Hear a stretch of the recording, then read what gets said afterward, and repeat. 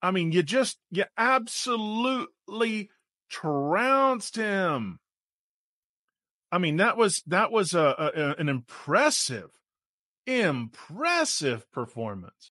Hello, this is Michael Beverly. Welcome to my channel. This is another edition of Faithful Fridays, Divided Devotions, and how I show very, very logically and clearly that you cannot trust Christianity, and by Jesus's own words, we can reject that he was sent by the Father. Just read John 17, starting in verse 20. My prayer is not for them alone. I pray also for those who believe in me through their message, that all of them may be one, Father. So Jesus prayed that all Christians would be one, be unified. So we know right off the bat that Jesus' prayer was ignored. May they also be in us so that the world may believe that you sent me. Well, the world has a right, in fact, an obligation, to take Jesus at his word and believe that he wasn't sent by the Father. Just follow the simple logic there. Jesus prayed that the world may believe that you sent me, that God sent him based on the unity. In 22, I have given them the glory that you gave me. Now that glory, what was it supposed to do? That they may be one, that as we are one. That's Jesus's own words. If you take the Gospel of John to be at least somewhat reliable. Verse 23, I in them and you in me, so that they may be brought into complete unity. These are Jesus's own words, apparently. Then the world will know that you sent me and have loved me and have loved them even as you have loved me. So then the world will know that you sent me. Now, then refers to something. What does it refer to? The unity of Christians. Okay, in verse 20, it says, my prayer is not for them alone, meaning the people in the upper room that he's with, the disciples. I pray also for those who will believe in me through their message. So the only way that you could remain a Christian and take Jesus at his word, that Jesus's prayer was answered, is if you simply know true Scotsman, everybody out of Christianity except for you and people that believe exactly like you. So this video, this Friday, I'm not going to go into the flowers and white debate, but that's the launching pad for this. So Warren McGrew, whose channel is Idol Killer, he did, sort of a commentary on this Flowers white debate. Dr. Flowers, is it still true today that no one is able to come to Christ unless they're drawn by the Father? Now, the funny thing to me is both Warren and Dr. Flowers are former Calvinists. So both of them realized and they deconstructed that Calvinism is a very sick theology. Both of them recognize that. I'm a Calvinist, and I'm telling him, like, hey, God's going to send only the elect babies to heaven. Like, and who's to say every baby that dies, half of them are, he's God. Like, I'm okay if none of them are elect, like if he wants to send every baby who dies or every young adult who dies to hell, like he's God. Like, why are you even questioning this?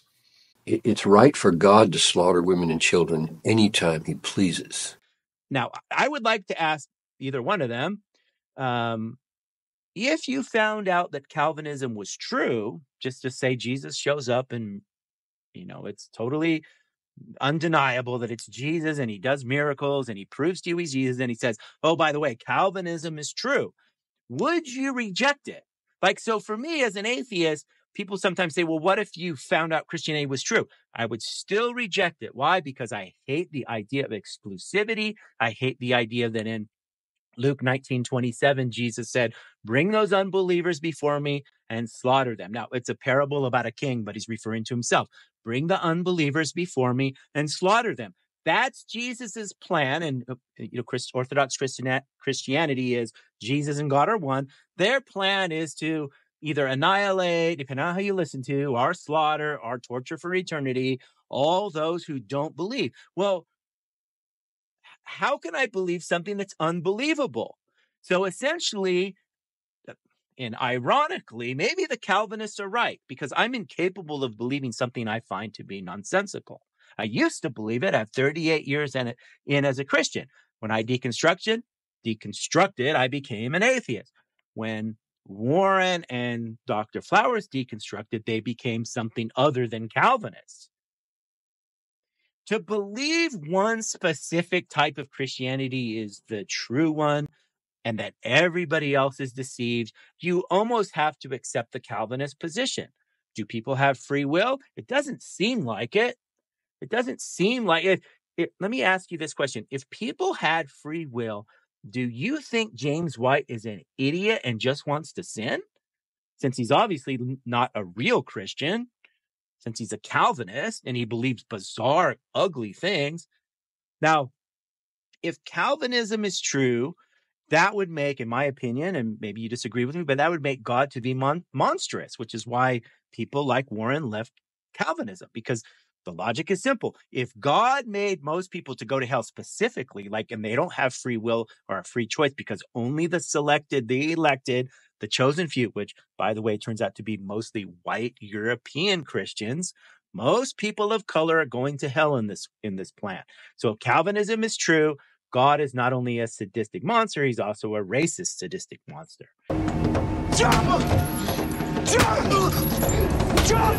So it's funny and it's sad that guys like Warren didn't continue the path of deconstruction and just become agnostic atheists or agnostics or some type of universalist. They still stick to some type of thing is true, but it's obviously either A, not true at all. It's that's obvious, or there's some weird thing where God allows some people to know the truth. And again, I ask you, is James White stupid? I don't think James White's stupid. I think he's done what Christians do. He's latched onto a belief and he'll do anything he can to defend that belief because that belief in his mind is true. Well, that defines all of Christianity. You have decided it's true and you will do anything, any scripture twisting, any illogical leaps of faith and illogical conclusions. You will do this because you've already decided it's true. Dr. Flowers, is it still true today that no one is able to come to Christ unless they're drawn by the Father? Everyone must be drawn in order to come to Christ. Wow, thank you. The drawing is the Thank teaching. you. Just like you say in your own book, you actually Seriously. ask the question, how does God draw them? By teaching them. I agreed with you on that point. He draws by teaching. And so you have to be taught. Like Paul said, how will they believe in one whom they've not heard? They have to be taught. There has to be revelation. There has to be light. And so they have to be drawn by God. So why is it that no one has the ability to come to Christ? Don't we have free will? They don't have the ability to believe in one whom they've not been taught about. Just like I said, they have to be drawn by the teaching of God. So it's a matter of communicating facts or data to someone. Is that what the... If you want to call the gospel facts and data, Okay. I mean, the gospel is the power of God into salvation. It's the light. It's the sword of the Spirit. It pierces in through not only bone and marrow, but into the heart, and it affects our lives. Just like, you may say, sticks and stones may break my bones, but words will never hurt me. Words have power. Okay. So a person who is drawn, again, looking at verse 44, a person who is drawn by the Father, by the Father to the Son is being taught by God. Is being taught the gospel by God the Father. Well, Hebrews 1 says, in days of past, God spoke through the prophets and other various means, but in these days, he speaks through his Son. We are both men of action. Lies do not become us. We are men of action. Lies do not become us. People don't have the ability to believe things that they haven't been taught about. Obviously, that's a tautology. The issue is people also don't have the ability to believe in things that are unbelievable, that are fantastic, that don't make sense. I don't believe in the Gospels because they are fiction. Now, if you say, no, you're wrong, well, okay, then you're basically agreeing with the Calvinists that I don't have free will. I am not stupid. I study the Bible more than most Christians. I was 38 years a Christian, a true believer. I prayed for people. I read my Bible. I tithed. I served in the church. I had good works, in other words, fruit, that backed up my claims. Believed in the Nicene Creed. I believed in Jesus. Jesus was my Lord and Savior. I believed as much as anyone else. I prayed for people in the streets. I went on foreign missions. I dedicated my life to serving Christ. But when I studied things and when I critically thought about it, I realized it's a mythology. Now, I can't just believe because reason. Now, you could argue that God could come to me and change my heart, but then you're agreeing with the Calvinists that it's not free will, it's who God chooses. And if you disagree with the Calvinists and you say, well, you have free will, okay, well, my free will, my critical thinking facilities tell me that it's a myth. And if any of you Christians want to sit down and go through the reasons, I could convince you, if you're willing to be logical, that it makes no sense, that Christianity is provably false. If you ask the Jews, they explain it to you as well. Christianity can't be true. It's provably false. So the only way you can believe in Christianity, because the story itself is nonsensical, it contradicts each other, and it's obvious fiction. If you believe it, it's because you believe on faith. Well, where did that faith come from? Where did the belief come from? If it didn't come from God, if it didn't come from your emotions and feelings, where did it come from? And how can you claim we have free will when two intelligent, smart people both look at the same, quote, data, and one rejects it and one accepts it? How could you do that? It's the same argument between Dr. Flowers here and Dr. White. They both are smart men, and they both believe in Jesus, and they're both claiming that they want to serve God to the best of their ability. And furthermore, they both claim that they have the Holy Spirit guiding them. So we know from that it's an axiomatic fact that people that claim that the Holy Spirit is guiding them, that some of them are deceived and wrong. That has to be true. So pick your side. Do you go with Flowers or do you go with White? Why? Is God telling you which one's right? Well, that's just an emotional feeling, and that's what gets you Mormonism or Pentecostalism or oneness Pentecostals or open theology or Reformed theology or becoming a Catholic. So obviously emotion isn't a good indicator. And claiming, this is what the Mormon boys say, I had a feeling in my bosom, a burning in my bosom. I know the Book of Mormon is true. So obviously that method doesn't work. So the other method has to be our mental facilities and logic and thinking. But where does that get us? It gets us two people with PhDs telling each other they're both going to hell because the other guy's obviously wrong based on logic. So that doesn't get you anywhere either, does it? The only sane thing here, is either to reject it all because it's obvious that God does not want men to know about who he is or anybody except for maybe a small select group. So that's option one. Believe that God is basically sadistic and cruel, and that he wants most people to go to hell. That's the Calvinist position. And as John Piper says, God slaughters women and children as he wishes, and that's his prerogative. So you can believe that. Now, it's disgusting, but it is logical. You know, Dr. White's position isn't illogical. It's just disgusting. Now, if you reject that, then what are you saying? That you have the right church? Is that what you think, Warren? You have the right church? You were deceived before.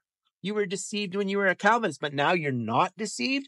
What methodology did you use? Logic and reason? Does that mean you think you're smarter than James White? Do you think that you have different access to different material than James White?